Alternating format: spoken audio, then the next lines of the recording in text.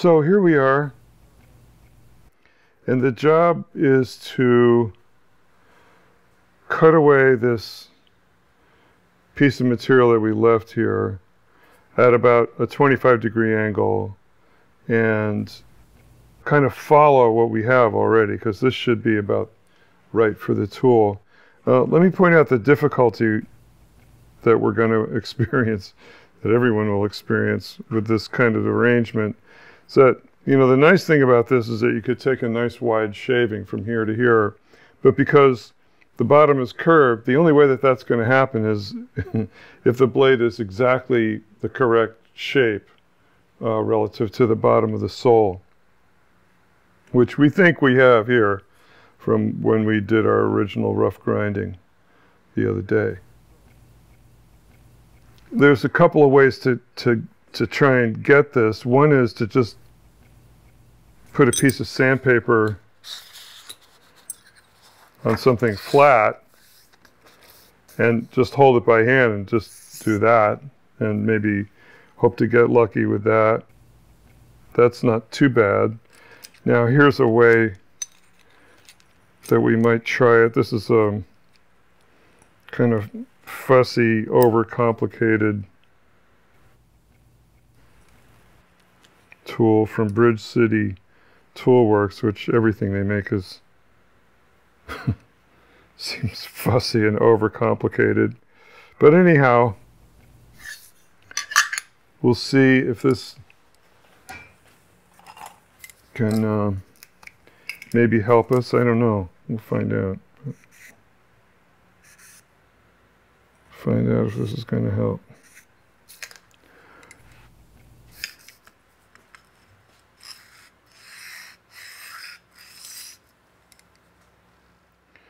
Well, gosh, that looked pretty good. Look at that. So I think that's pretty good. So why don't we try and keep doing that until we get a serious burr on the back side that we can depend that we've gotten the whole edge honed, okay? Not too far away. So I'm rocking it, and the shape of the tool that we have is helping me to maintain the shape.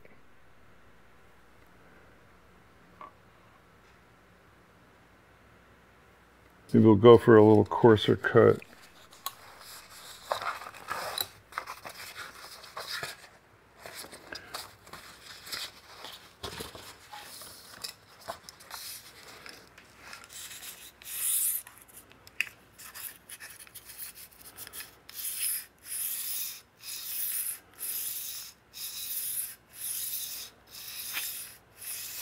Okay, so just basically sweeping it through this arc, and we can see when we look at it that we're doing a good job.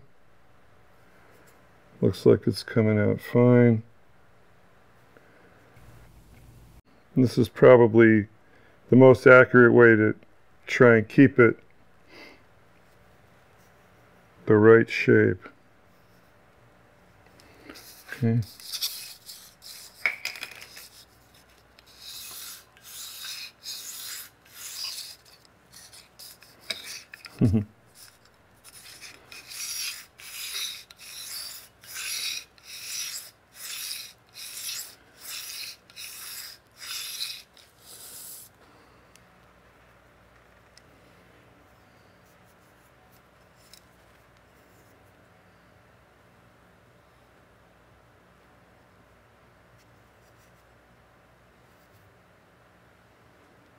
Just a little more work to do.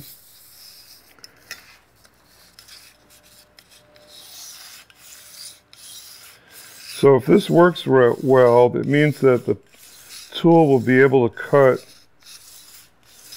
all the way across the width of the blade and give about the same thickness of cut all the way across.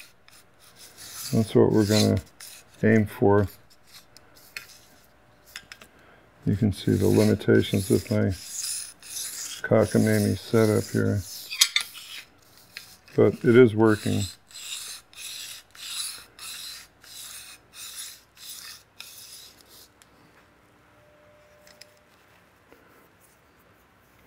And then, of course, this is revealing the inconsistencies of my grinding, but that's okay. All right, so I think now we're going to go to, well, we'll polish this and then we'll go to the felt lap and get a beautiful polished edge. I'll just take some of those 320 grit marks out with this paper, which is 1200.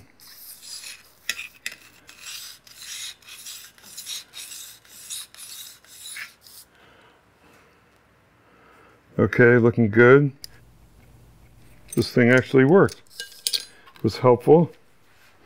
And now we'll go over to the lapping machine.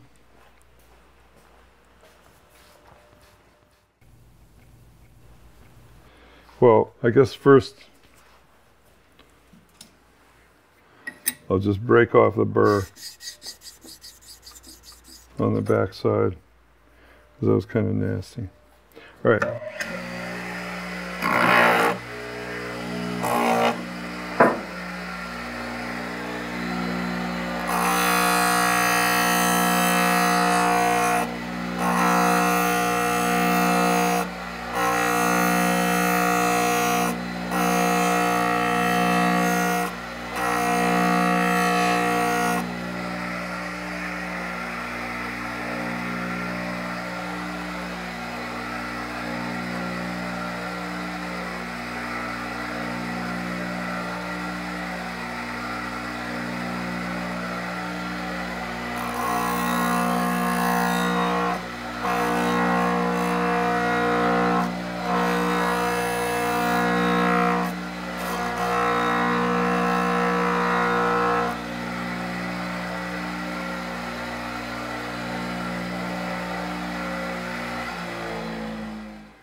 Well, I can see that I have failed to, it's a little hard to see before, I failed to take away all of this edge. It's fine over here, but over here I have a little bit more cutting to do, so I've got to set this back up.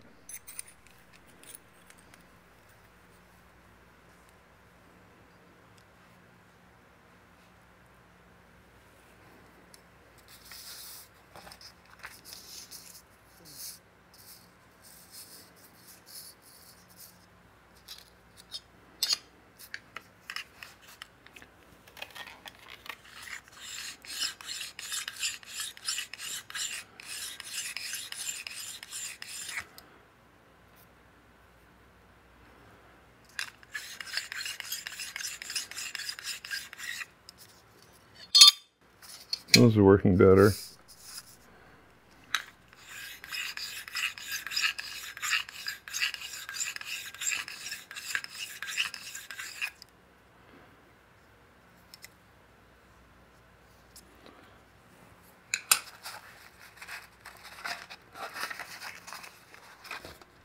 Okay, 220 paper.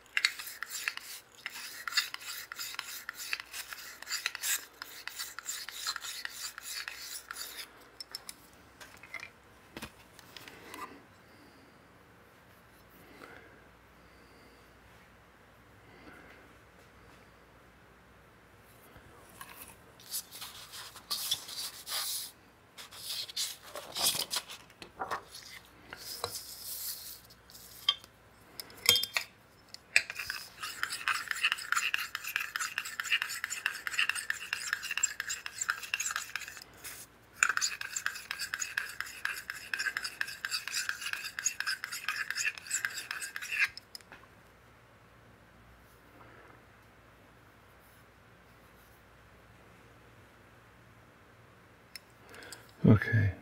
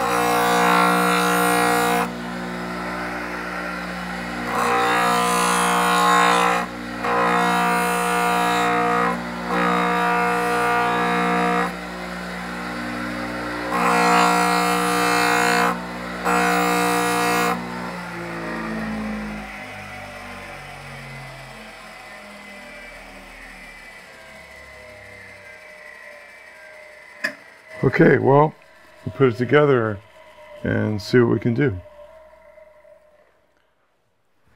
Here's our first try at assembly. We'll see what happens.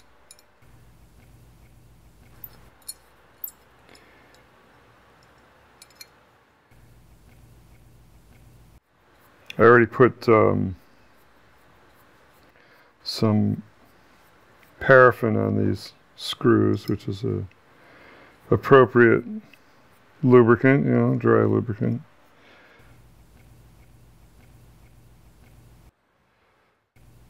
And then this is the cap or clamp, and this is one of the old ones that is cast. And I don't know if you'll get one of these, but it's nice because this edge is nice and straight and it's not deformed. I think we took a look at these before. The new kind are made in a punch press and they're not very well done. So, and then here's another refinement. This screw is something I provided, and I drilled out and tapped this whole 1/4-28, which is a fine thread fastener, and I also put a little dome on the head of the screw so that it doesn't, you know, just so that it's nice.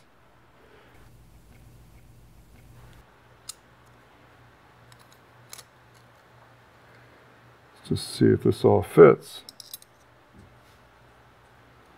It's pretty good. Okay.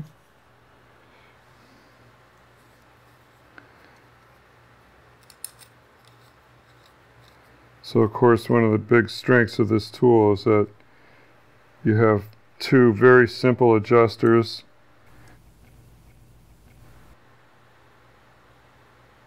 That help you position the blade beautifully. All right, so we're set up for a test cut, and we'll get that together. Okay, so here I was all ready to test this and show you how it cuts, but I realized that I forgot to abbreviate the handles. When you're using the spokeshave here or here, the handle gets in the way and is a problem. So the next thing we're going to do is mark and cut off the handles. We're going to do this off camera. I trust that you guys have hacksaws and you can chop them off. So here it is, just a little bit short of the holes that are in the handle. Right now we're going to just cut off this piece of cast iron and round them over on the belt sander or file, whatever you have. So have fun with that. See you in a minute. So here we have 1974 and here, gosh, a long time later. So here we are. And the differences are, we can see this is a different screw, right? Here's the original screw.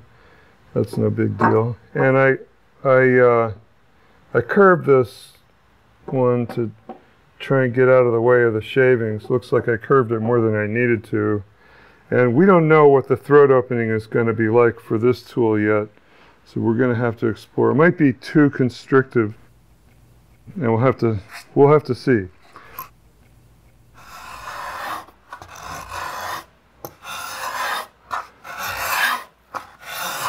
So there's the first cut, and obviously the chips are not getting stuck, so that's okay.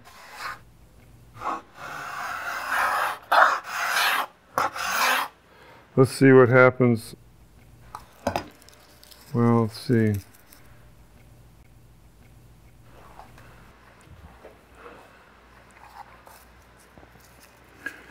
So these chips are 0.17 millimeters, or 7/1000ths of an inch, which is, well, probably the biggest chip we could get to come through there, because I think, isn't that what we aimed? I think that's what we aimed at, was a 7/1000ths throat opening. So that's kind of cool. That's a big chip. Now we'll see if we can back it off a little bit.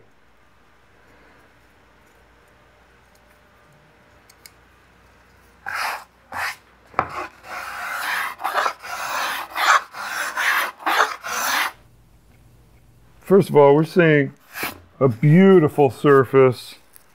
Of course, no chattering whatsoever. So this is 4/1000ths about, so that's, you know, a little smaller chip. Now we can see that it's cutting on that side.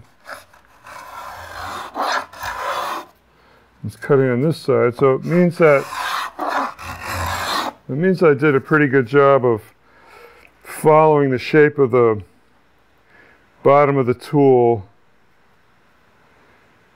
with the iron. All right, now it's possible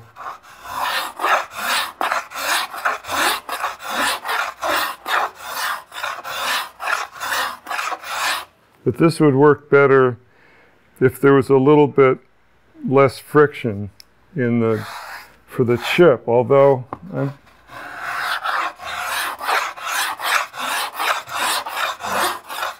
it's really working great.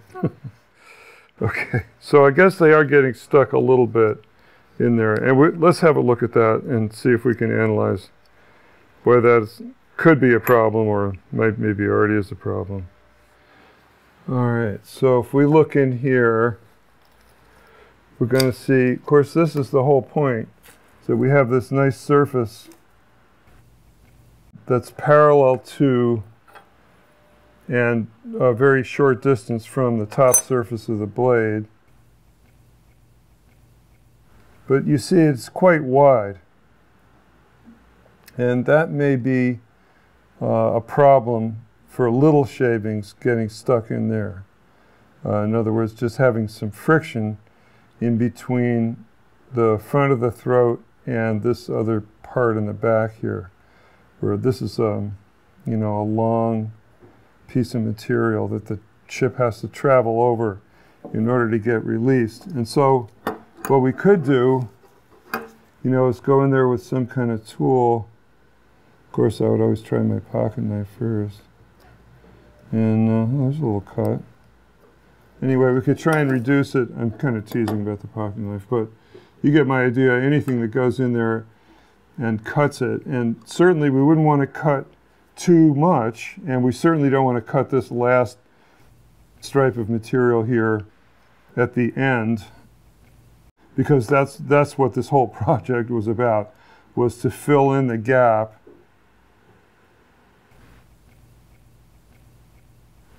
and allow the sole to be pressing right on the material before it gets cut. And I think if we look over here, we can see that it really is making a beautiful surface. Look at this here.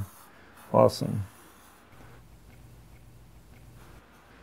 Yeah, let me go ahead and play with this. I'm going to use a file to reduce this surface from the inside.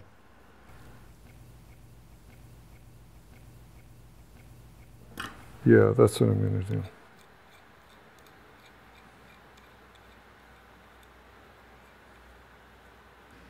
So I'm going to put it back in the vise with a plastic holder, and I'll mark this surface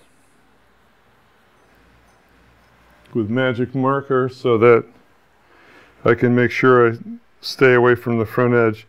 And I'm going to reduce that land from this side so that it ends up being a smaller piece of material. It's going to have to be a really thin file, huh?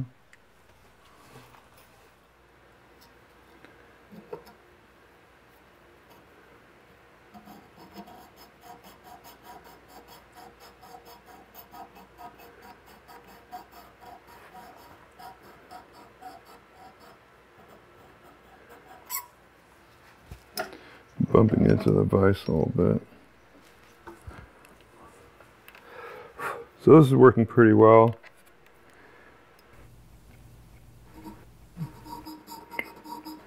I can see what I'm doing. Of course, this little file isn't cutting very quickly, but that's okay. I don't have a lot of material to remove. I'm not exactly sure how big a disadvantage this is, but it did seem like the little chips were piling up in there. Interesting that it was passing the big chips better than the little chips.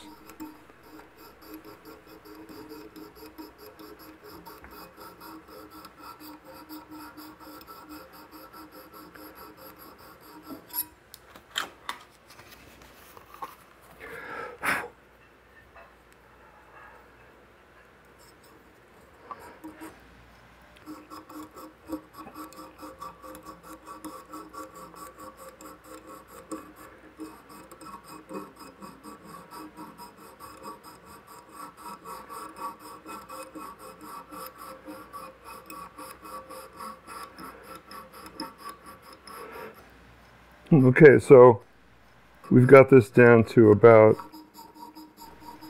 oh, I don't know, 1.5 millimeters or something like that, 1/16 of an inch. Maybe we'll see how that works for us.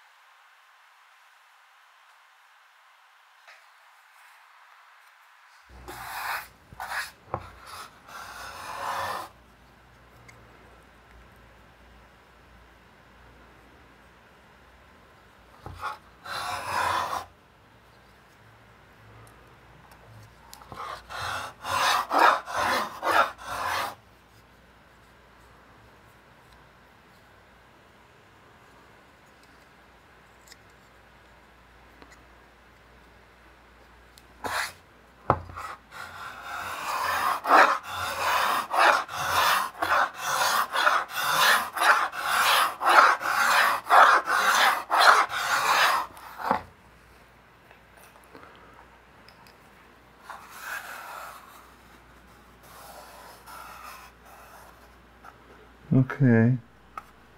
Guess it's set a little bit too coarse on the one side. But, you know, again, so convenient to adjust.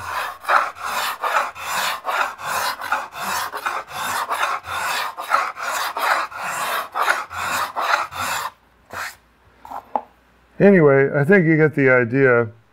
Might be a little fitting and tuning still to go, but man, this is a pretty great tool. I'm very happy with this.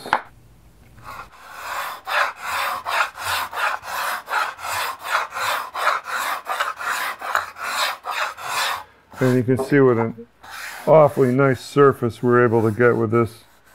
This is real woodworking. This is the deep end of the pool. This is a real improvement to a Spokeshave. So I hope you've enjoyed this, and I hope you can tune up your own tools and get them to work the way you want them to.